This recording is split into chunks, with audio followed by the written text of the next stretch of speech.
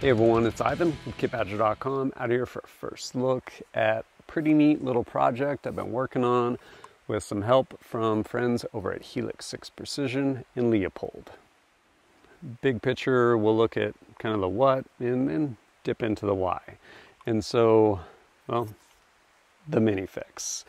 Honestly, one of the coolest guns. I had the opportunity to go out to Q, New Hampshire, and actually build my MiniFix. I think it was probably the first one in the wild, serial number 6. Pretty cool. And chambered in 300 blackout. Shot it a bunch, had a ton of fun with it. They also offered one in 224 Valkyrie. I don't know who dropped the ball on that as far as ammo, but the ammo did not come out in time. Quality ammo did not come out in time to really become what it probably could have been, and consequently 224 Valkyrie kind of died.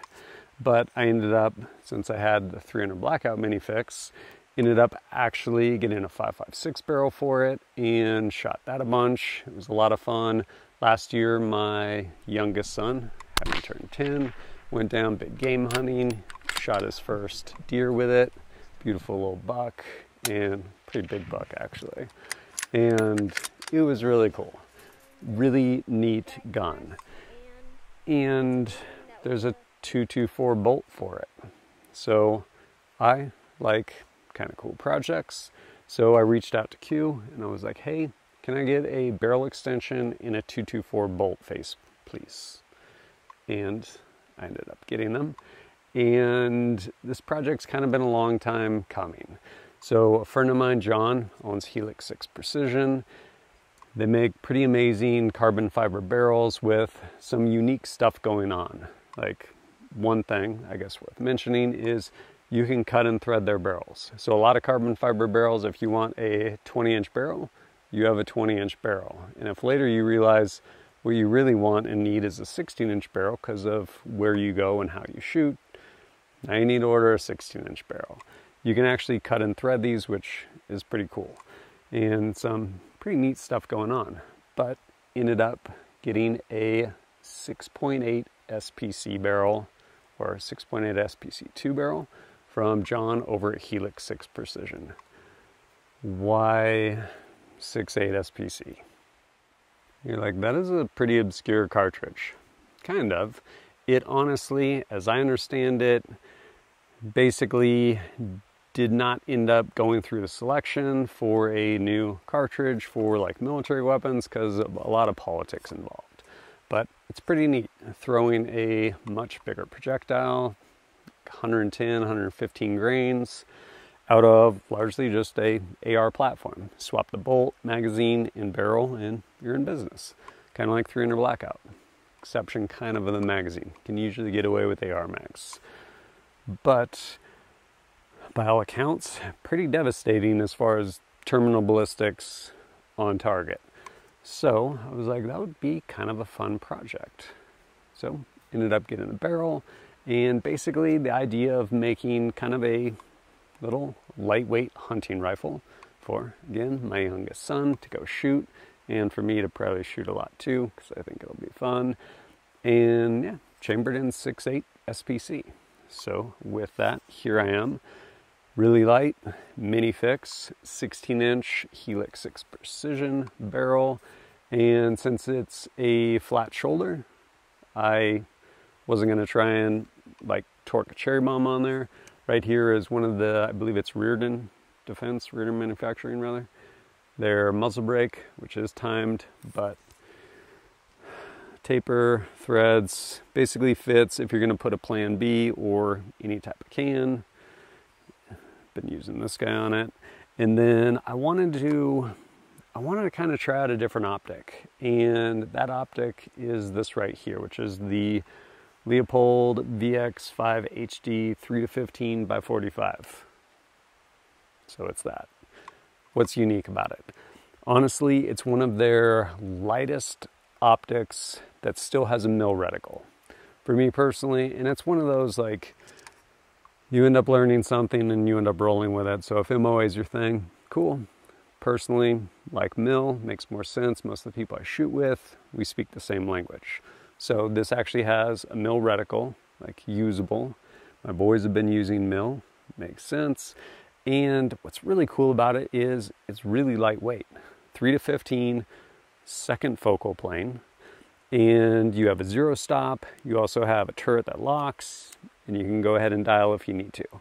So crank this thing all the way up to 15, and you can actually use the reticle in there, or you can go ahead and dial depending on distance. Because again, if you're at 10, your reticle isn't true as far as mils within your reticle versus the world.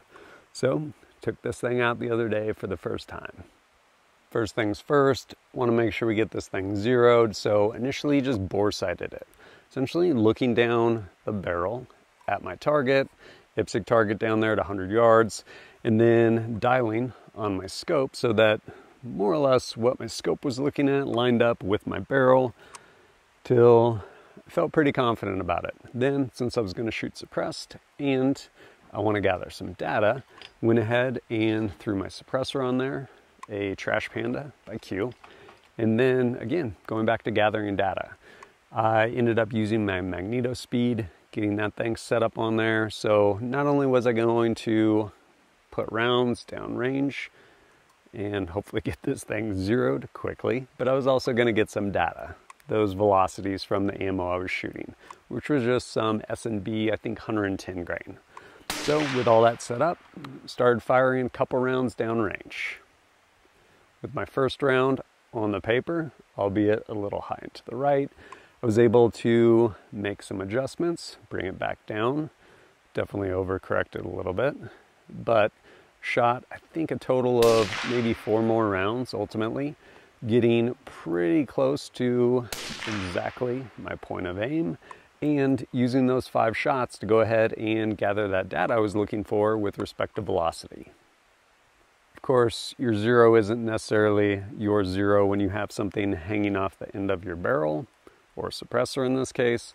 So I ended up taking the Magneto Speed off and went ahead and shot a 5-shot group, again with that S&B. That one kind of low left, that was absolutely me, jerked that, but honestly, pretty happy for the gun pretty much out of the box. That was basically rounds 6 through 10 out of this gun. And yeah, after that I was like, well, I might as well play around and have some fun since I'm already here at the range. So plugged my stuff into the ballistic app and basically found firing solutions for 2, 3, and 380. And at each of those yard lines there was 6-inch hanging gong, and proceeded to get after it, initially holding in the reticle.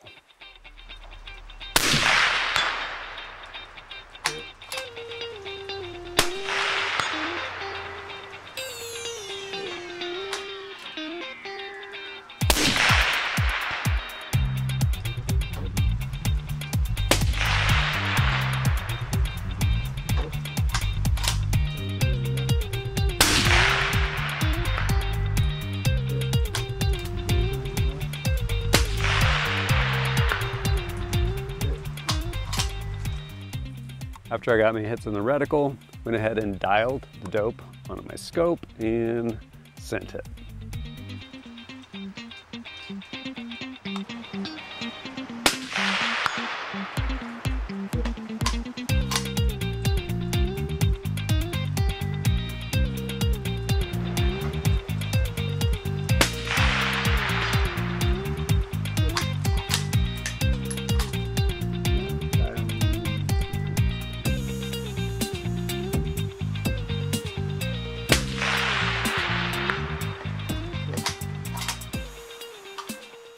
Really fun to basically straight out the gate, get this thing zeroed, get some dope, and shoot out at distance. Unfortunately, that range there doesn't go much further, so got out as far as I could go. I chucked one at 400 too, which was easy because there is a 400-yard target, but it's bigger than the smaller one at 380. Really fun though. And then, because I was about out of that S&B, and I'd ordered a bunch of PPU ammo. I don't even know how to pronounce that. It's a lot of consonants and a couple vowels from wherever overseas. but I was like, I need to get data for this. So threw the Magneto Speed back on here, went ahead and shot it. It was definitely moving slower than my S&B that I was shooting. And went ahead and got this thing zeroed, and fairly hasty zero. But yeah, now I have data for, I think I bought a case of like 500 rounds of that. So have data for that, and I have a pretty cool gun that I'm looking forward to putting a lot of time in with. As far as this muzzle brake, I might do some shooting with it. Here's the thing, once you start shooting suppressed, you're like, why do I want to shoot anything loud? But it's on here, so it is what it is. Pretty excited though. Because I like shooting, am gonna probably shoot this a lot. And since I have a bunch of ammo for it, I'll end up going out with my son, my youngest, and give him the opportunity to shoot this a lot as well. Both prone, because we got bipods, and then arc rail adapter from Sawtooth Rifles, so he can shoot off of a tripod, which is especially nice hunting, especially with younger people, where this is a really light, handy rifle, but when you're 11 years old, it does not seem as light as when you're an adult. So 2022 fall, we'll be down there hunting deer, probably down with my buddy Sparky, Joker's Wild Outdoors, M2D Camo Properties. Really cool place to go down and hunt. And yeah, pretty excited about my son taking game, hopefully with this rifle this season, and for me to shoot it a bunch too. Oh, and lastly, something else I ended up picking up, because I haven't really dipped into the 8.6 world, some different magazines, Durmag, C Products, and ASC, ammunition storage components. So I'll end up seeing how these magazines do. But when I get more time with all of this, probably sometime after this year's hunting season, and I get the chance to just shoot this a lot more, end up bringing you a full review. Overall, I'm really excited about this project, and in part, one, it's a cool gun, it's custom, it's mine, and well, gets to be my son's, and I get to share in that experience. So pretty much winning across the board. Pretty excited. But as always, thanks for joining us at kitbadger.com. Look forward to seeing you next time.